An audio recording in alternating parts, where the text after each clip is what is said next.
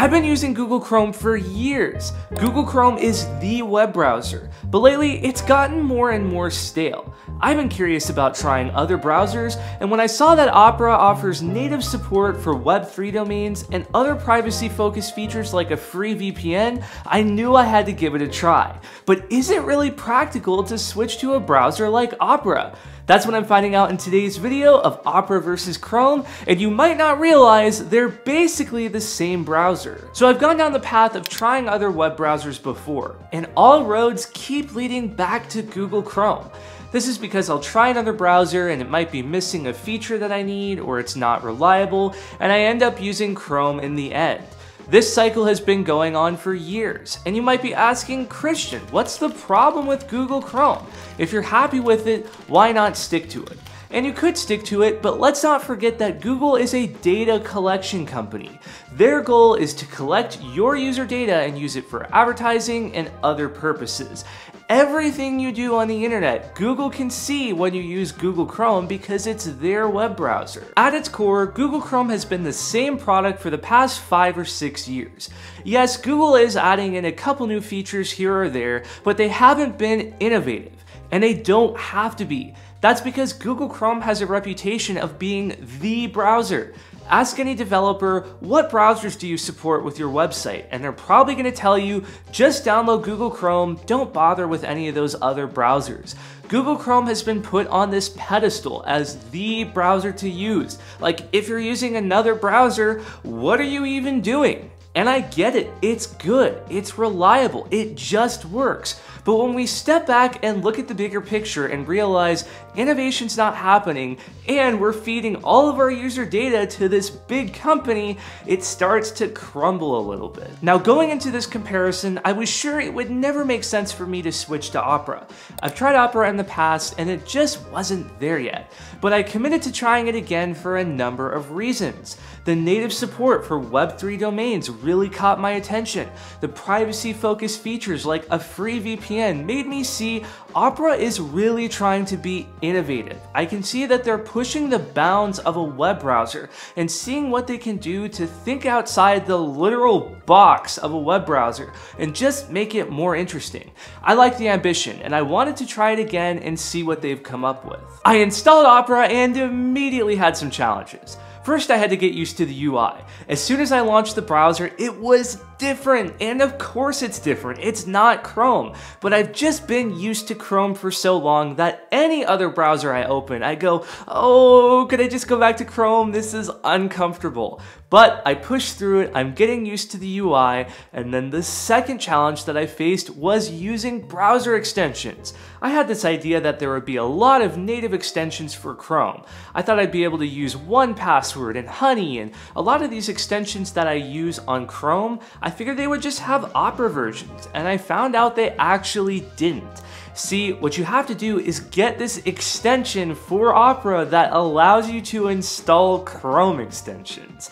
What? Like, is this gonna be reliable? Is this gonna work out? I don't know. I had to do further testing and get to the bottom of it. After getting over the initial pain point of installing Opera and getting used to the UI, my experience was generally uneventful. I really expected to run into more problems, but I didn't. Performance was fast and snappy, Chrome extensions ran reliably, and the built-in ad blocker just works. I didn't even bother with installing an ad blocker extension like I'd have to do in Chrome. Then I started noticing the little features that make Opera unique. Let's start with the sidebar. It allows you to access message apps with a click, access other features like the player and crypto wallet, and access favorites, history, and downloads. Alright, the sidebar is kinda goofy. I personally would disable it if I continue using Opera. It's essentially a bunch of embedded websites for Messenger, Telegram, Instagram, Twitter, and Spotify, and I just don't really get it. I don't know what it's adding to the experience,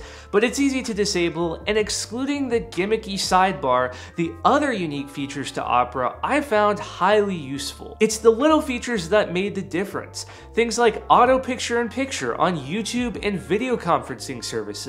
I can start a YouTube video and click to another tab, and it's picture-in-picture automatically. I don't have to think about it. The same thing is true for Google Meet.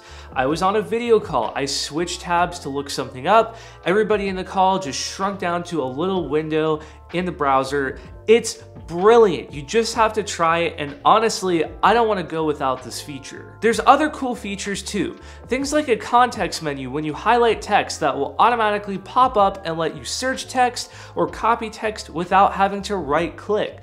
There's also a screenshot and PDF generator tool built into the browser. There's a built-in tracker blocker so you can make sure that these sites aren't collecting a bunch of data on you and cross-referencing with other sites. There's a built-in VPN. There's native support for Web3 domains. Opera is really trying to innovate and add features that are legitimately useful. And speaking of VPNs, you've heard me talk about VPNs before on this channel, and the VPN in Opera is just okay. It's a free VPN, so I can't complain, but it's very basic.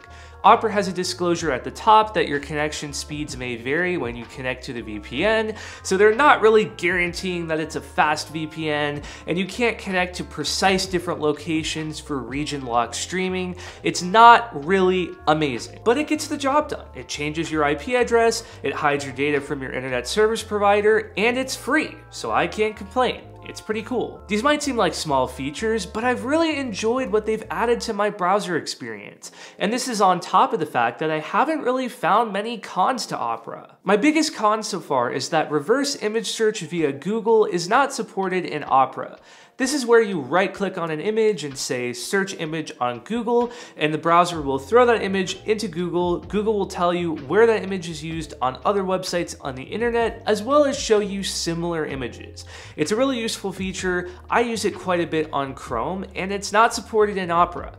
This is strange to me because it's supported in Chrome, Firefox, Safari, and other major browsers according to Google's support documentation, but it's not supported in Opera. Also, my producer Matthew pointed out that Opera doesn't have any equivalent of user profiles in Chrome. He really enjoys having separate profiles for work and for personal, especially because he works from home on the same computer. He can have a work profile that has all of his work bookmarks, all of his work accounts logged in. And then at the end of the workday, he can switch over to the personal profile, have all of his personal bookmarks, personal sites. It's almost like two different experiences in the same browser. This is a feature that Google's added recently, and perhaps is one of the more innovative additions to the browser in recent years. Opera just isn't doing anything like it. I wish they had user profiles, but they don't. Overall, I've really enjoyed my experience using Opera. It's the little features that make me want to keep using it, and I was shocked at how smoothly Chrome extensions run. And speaking of Chrome extensions, you might not know that Opera is based on Chromium.